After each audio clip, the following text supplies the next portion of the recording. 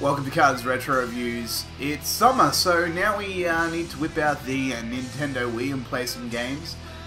This time around I'll be playing Excite Truck. I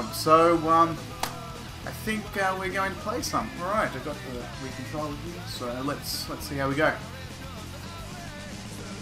I'm pretty sure this is how you play the game.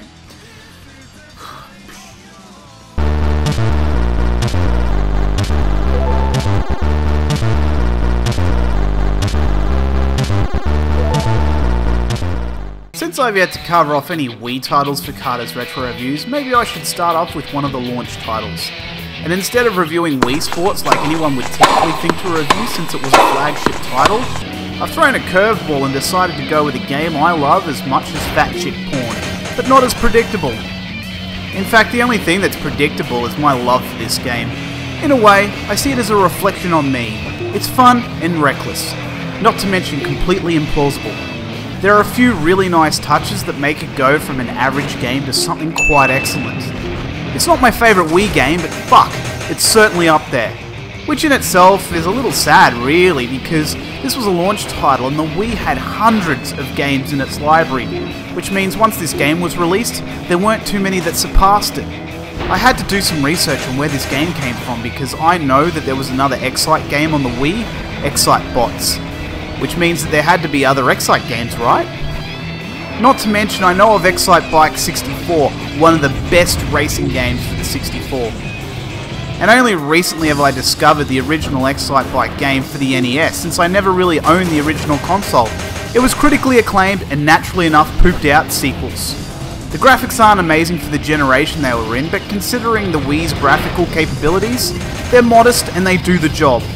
Sony had released the PlayStation 3 not long after, which had incredible graphic power by comparison. But if you're going to be making comparisons, I don't know many games at this point in the PlayStation 3's library that were this fun. The handling in the game is amazingly responsive, and I say amazing because it uses the Wii control features as a steer left and steer right, and by golly, do they work well. One of the implausible aspects of the game, which I actually thought was pretty good, was the ability to turn in mid-air.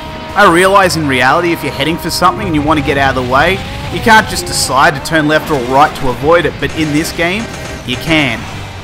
In the single player mode, you can race against the clock, computer players, and on top of it, you can earn stars to get better ratings, which all contribute to better items like more colours and unlockable cars.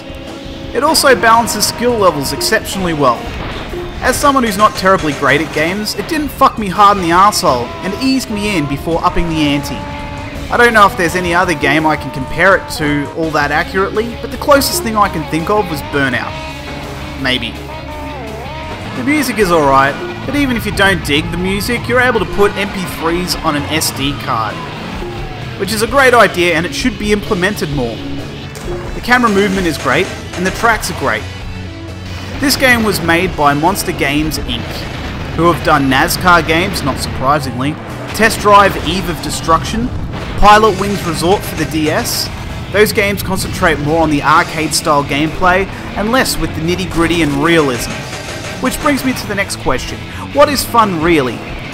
The thing is, you can't say that one thing is fun, and that is the reason why you should buy it, because some people find car driving simulators fun, even though some would argue that you get bogged down in detail and you're not really having fun.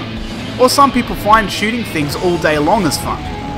Whereas I find that monotonous and dull without some other element to it. So if your argument for a game is that it's a ton of fun and that's why you should give it a high score, is that really a good enough recommendation?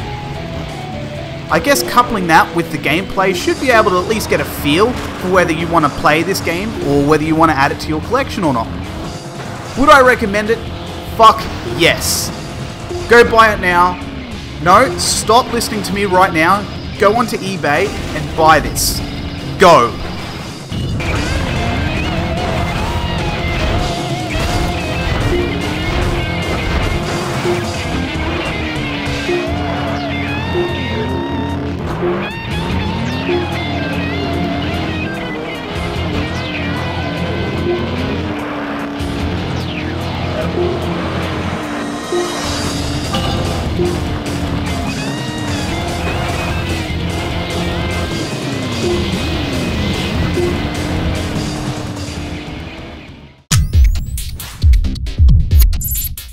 have a Facebook fan page, which is kind of a big deal. I also have a Twitter account.